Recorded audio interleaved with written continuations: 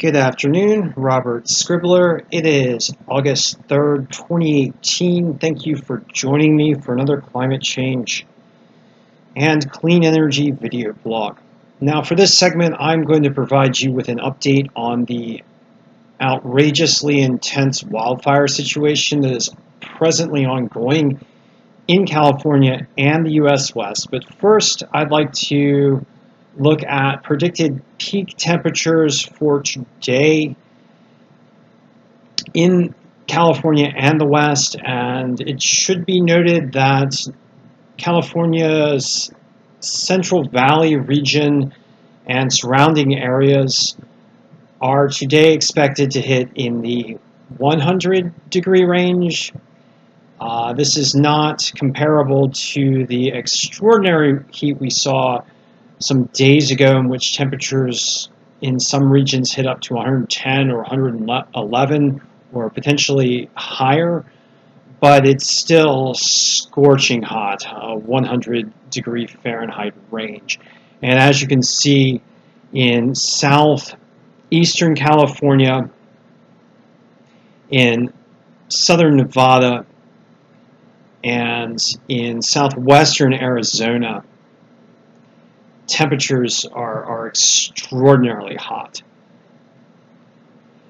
So extreme heat continues out west, and these conditions are continuing to fan large fires in this region. And I'm going to go ahead and show you the that was the National Hurricane Center map, which I had used for another blog, but this is the map that I wanted.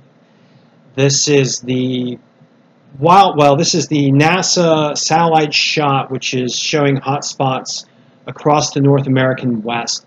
And as you can see, wildfires range from Alaska across British Columbia and down into the southwestern U.S., with very large smoke plume bowing out through the central and extending into parts of the eastern United States this time.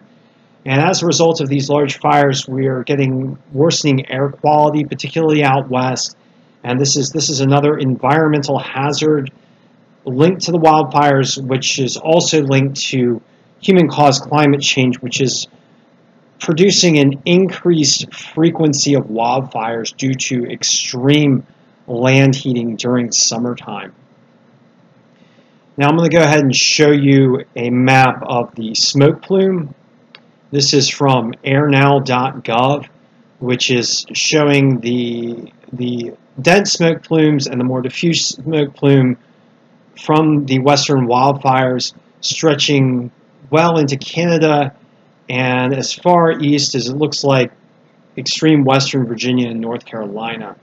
So an extraordinary smoke plume visible from these fires. Now, drilling down into some of the more intense fires, as of August 2nd, the Carr Fire, which continues to burn and continues to be a threat to Northern California, is now the 6th most destructive on record, having destroyed 1,555 structures. And notably, according to Climate Signals, the state of California has experienced 6 of its most destructive wildfires in just the last 10 months. So extraordinary wildfires overall for California, and unfortunately an update in which the Carr Fire is now climbing the ranks, and that's not a good indicator. Another extreme event that we saw with the Carr Fire was what is known as a fire tornado or firenado. This is not the same kind of feature as the kind of tornado that would be produced by a thunderstorm, but it has tornado-like features and sucks up burning embers from the fire. It's generated from the fire updraft.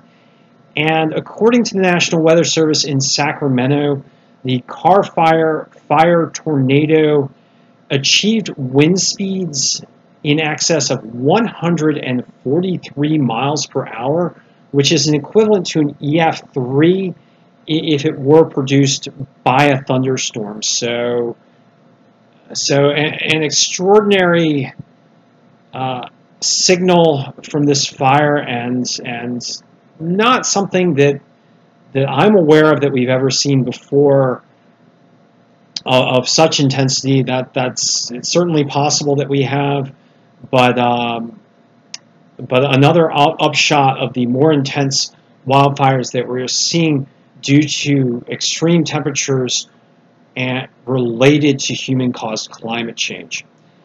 Now, another interesting indicator that's not directly related to wildfires, but I wanted to call your attention to is according to Weather Underground, as of 5 hours ago, reporting from Weather Underground, the hottest rain on record has now been recorded for Imperial Valley, California, in which it rained, and the falling raindrops had a measured temperature of 119 degrees Fahrenheit. And this is the hottest rainfall temperature recorded anywhere on Earth, now falling on California. Hot rain and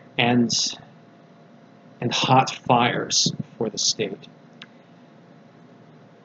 And I'm just going to conclude this updated segment with an image, this stunning image from one of the two fires burning near Clear Lake, which together have burned a total of 94,000 acres as of yesterday. And this picture shows an extreme wildfire burning over a ridge line and casting flames and burning embers hundreds to perhaps upwards of 1,000 feet into the air. This photo taken by Shasta S. Hart, and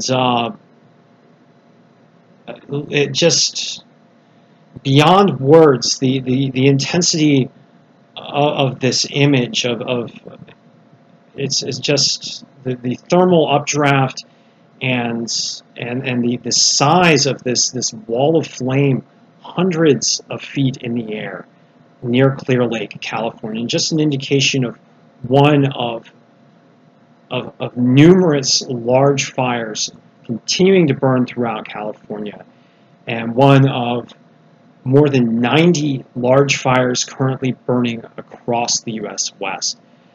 And presently, California is in the grips of one of its worst wildfire seasons on record, following 2017, which was the most destructive wildfire season for California. So severe impacts related to human-caused climate change presently ongoing in the U.S. West, and we have numerous stunning indicators of a really tough situation.